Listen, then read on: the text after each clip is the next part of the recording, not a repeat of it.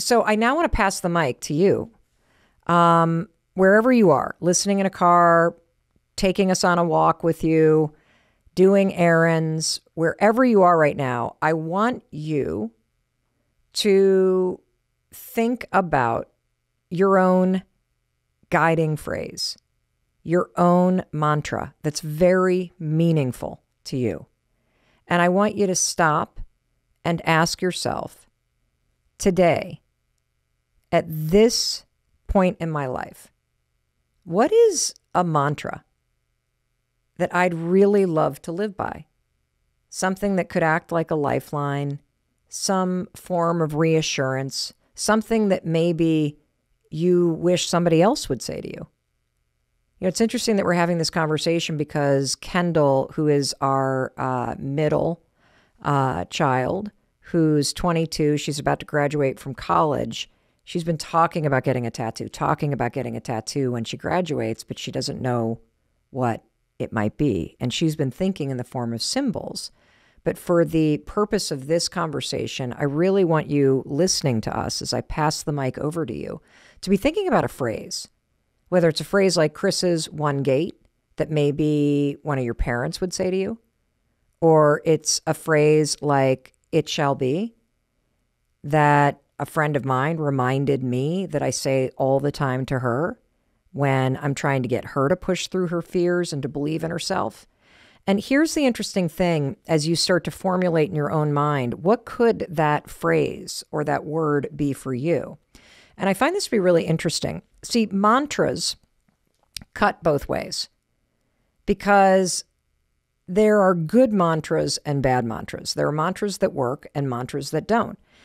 Mantras are powerful, but they don't work unless you believe what the mantra or the phrase says. And I'm going to unpack this because I think this is super important. It's why so many of us get positive self-talk or self-love completely wrong. A mantra is only going to work if you believe intrinsically in what the mantra means. And so I'll give you an example. A lot of you have been told that you need to have more positive self-talk, which you do.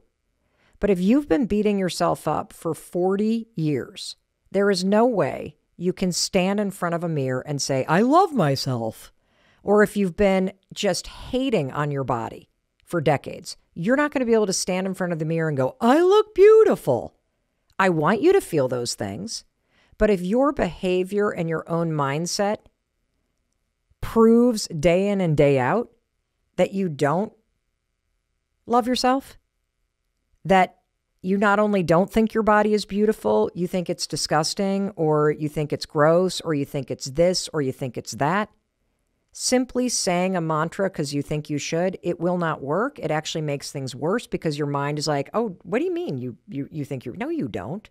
You know what you said to yourself all day yesterday? No, it's not true. And your mind starts to fight against it. And so it makes your negative beliefs worse. And so one of the things that I want you to think about is that as you come up with this phrase for yourself, rule number one, it has to be meaningful. And what I mean by that is a meaningful mantra is one that you can get behind. It's one that when you say it or somebody else says it to you, you're like, yeah, I can get behind that. So for example, if you struggle with how you look, instead of saying, I'm beautiful, when you don't quite feel it and believe it yet, start saying, I deserve kindness. I'm trying my best. I deserve to feel better. My body needs me to take care of it. Those are all things that you can get behind. And so oftentimes, one of the things that I say, if you're just kind of new to thinking about some guiding phrase or a meaningful mantra or some sort of word that you're going to use as your theme or your lifeline, is like, bring it down just a little. Like, don't jack the mantra up like, I am the best. Because some days you're not going to feel that way. And so if you have that tattooed on your wrist, you're going to be like, I don't feel like the best right now. You want to ratchet it down just a little so you can always get behind it. I'm trying my best. Anybody can get behind that. Here's some other ones. What if it works out? Talked a lot about that on the podcast. I love that one. What if it works out?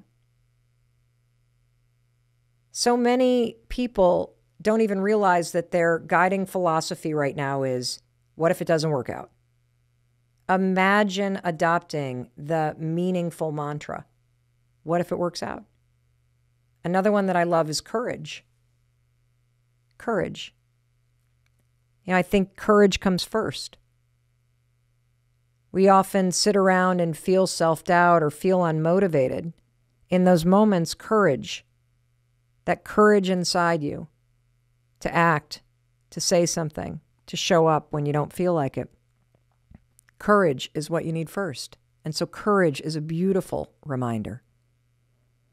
You got this. You got this is just encouragement. I believe in you.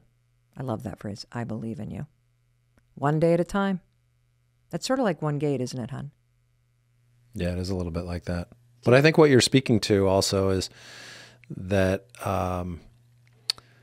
like everything that you just mentioned, almost alludes to a way of being or an attitude or, certainly a reminder. I'm glad that our kids haven't decided yet on what or when to put ink on their body, but I like the fact that they're clearly reticent until they find that thing. And that thing is by way of having watched us find our own phrase, which is very meaningful and has a profound message to us. And it is sort of embodied in a philosophy, for lack of a better term, that they haven't found that yet.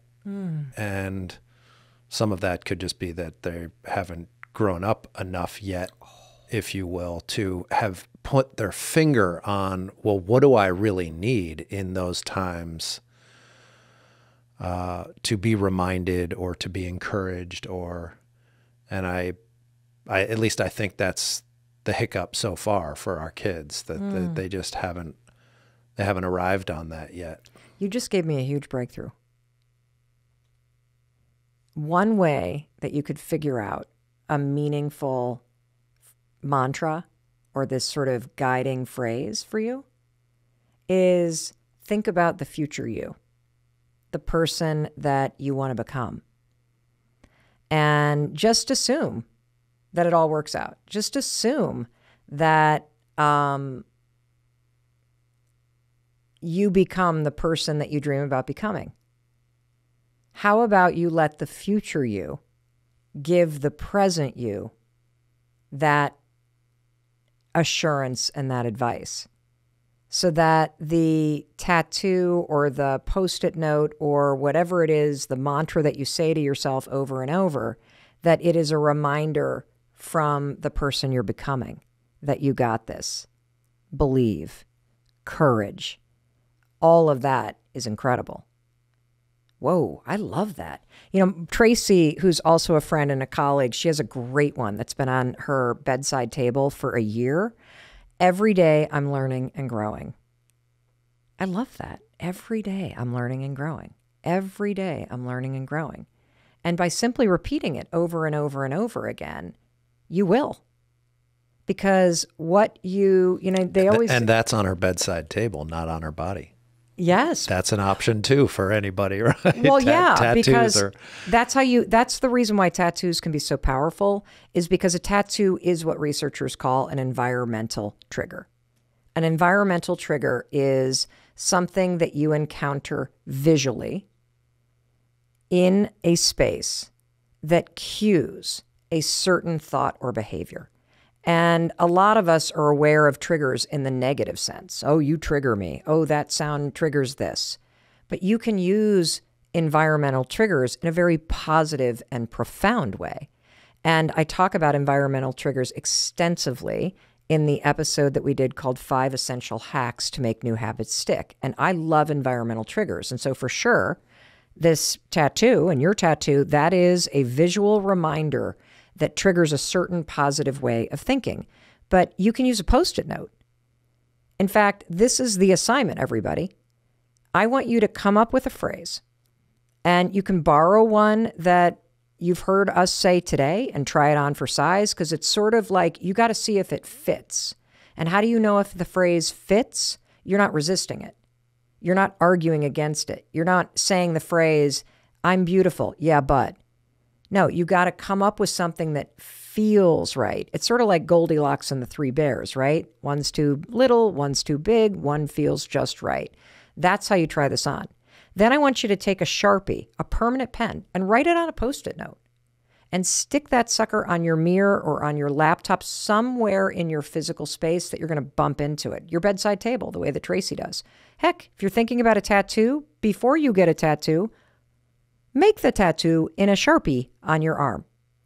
And, you know, I got to say, I don't want to hear any of you saying, Mel, I got a tattoo because of you. Like, you get a tattoo because you want a tattoo. Do not have me pressure you to get a tattoo.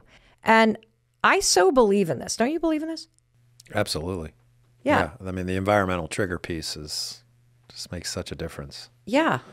You have an interesting environmental trigger on your bulletin board. It's a photo of you. Why are you giggling?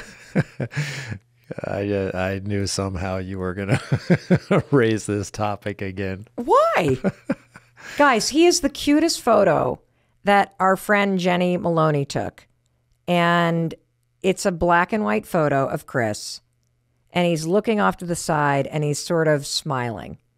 And he posted it. He pinned it to his bulletin board. And he wrote in a Sharpie, you, with an arrow pointing at himself. And it sits right on his bulletin board at his desk. And I can see you tearing up. What does that photo mean? What does it trigger you to think?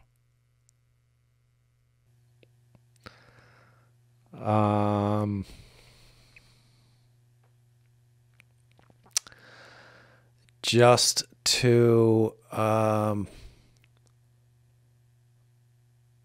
think it's I don't think it was, I was prompted to print the picture and tack it on my board as a piece of a homework assignment in a class that I'm taking, where I found myself through dream work and dream analysis to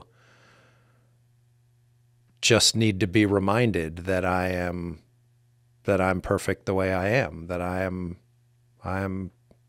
yes, I'm good enough, or that who I am is who I am. And so it was a spontaneous response to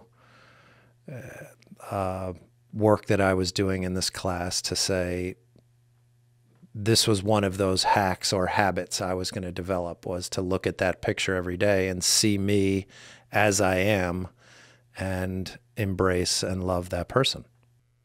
Oh, this is for your master's in psych? Yeah. That's pretty cool. I think everybody's going to steal that one too. I mean, I don't have a mirror in my office, so instead I put a picture of myself. Environmental trigger, everybody. And I'm really serious about this. Positive triggers in the environment, triggering positive thinking patterns and positive physical change. And I want to keep inspiring you. So I'm going to share a couple things that some of our listeners have shared with me on social media. And the first one is from Denise. Hi, Mel. It's Denise from Phoenix, Arizona. The meaning of my tattoo, which says, love yourself first, is a reminder that self-love is not selfish. It is necessary. As a single mother who was used to always putting others' needs before her own, I have learned that in order to be present for them, I first need to be present for me. Show up for me. And loving yourself is a perfect example of how we could all do that. It was an inspiration by my brother and my aunt, who were always constantly reminding me and always telling me, you have to love yourself first. Love yourself first. That's a great one. That's a great one. That doesn't hit for me, though. I mean, it's great for Denise, might be great for you, but this is why it's important to try it on. Love yourself first. When I think about it on my wrist, that doesn't like give me the tingles. Well, I think what you had said earlier was really cool about just that this is, that a mantra like this can help you on your path of becoming rather than the tattoo needing to be a reminder of the end game or being symbolic of something that you aspire to complete rather than just this is my evolution. I love that. That sort of shifted how I feel about love yourself first for me. Because you're right, it is part of the becoming. Awesome. And it doesn't have to be a tattoo, you guys. Again, this is not an episode about tattoos. This is an episode about using research to create a lifeline to your power and to optimism and to resilience and belief in self. And I love this example from another listener named Monica. Hi Mel, it's Monica from Italy. I don't have tattoos, but I think the best sentence for me right now would be the little things. It helps me keep going when I think that my goal is too big for me, too far away, and that I'm just wasting time. And it also reminds me to enjoy the small, beautiful things of my life. Bye. Ooh, that's a good one too. Yeah, I love that. I love that. That reminds me of the thing that Oakley said at the end of the episode that we did just recently about anxiety, where he refers to your ordinary, extraordinary life. And that phrase, I could see him getting that tattooed on him at some point because he is so much a guy that focuses on finding the extraordinary in the ordinary. The little things, if you will. Wow. Love yourself first. The little things, one gate, it shall be. Yeah, the little things it's got a calming tone to it a little bit. Mm-hmm. I love that we're kind of dissecting these because I think it's really important that you truly pick a phrase that feels a certain way to you. Whether that's calming or uplifting or energizing, or it just feels like the truth. That no matter what's going on in your life, you can count on that this phrase is true. I think that's what makes it also somewhat hard, is that feeling. Mm-hmm. Like I think most people's reaction is to react swiftly to how that phrase or mantra sounds or feels in that moment, and then they move on, as opposed to, as you say, kind of sitting with it, letting it marinate, posting it on a wall, putting it by your bedside, but allowing it to seep in over time a little bit to see truly, like, how does that feel? Try it on. You know, I now want to get another tattoo. Because of this conversation. Yes. Maybe I'm going to get my mom to write something. Remember, this show is not about getting a tattoo. Okay, now listen. Are you saying I shouldn't get a tattoo? No, not necessarily. Well, I will tell you what I do want everyone to do. I do want you to take us passing you the mic very seriously. And I want you to try the power of creating a meaningful mantra or a word or a phrase that you can turn to every day. And I do want you to get a Post-it note or a piece of painter's tape or something that you can write your phrase, word, or mantra that's meaningful to you on it. And let's take it a step further. I'd love to see these. I believe in you is a good one. I believe in you. I believe in you. For years, though, that probably, well, if I think about it from me in the present moment, it wouldn't sink. Because there have been plenty of moments where I didn't believe in myself. Mm-hmm. But if I think about it as a message from the future Mel, the person I'm becoming, as if she was saying to me, I believe in you, Mel. And I know what's coming. And that's why I believe in you. That would go, ooh, I love that. That's really, maybe that'll be my next tattoo. But it's interesting how you describe that as though it's something outside of you or a voice or something external. Like, I don't think of One Gate as, like, I don't hear my dad talking to me per se. Like, I don't see my dad all the time. I think of it, whereas what you were just describing is some larger voice, which is profound and can be powerful, but it conjures up a visual. It shall be is a larger voice for me. Yeah. It is.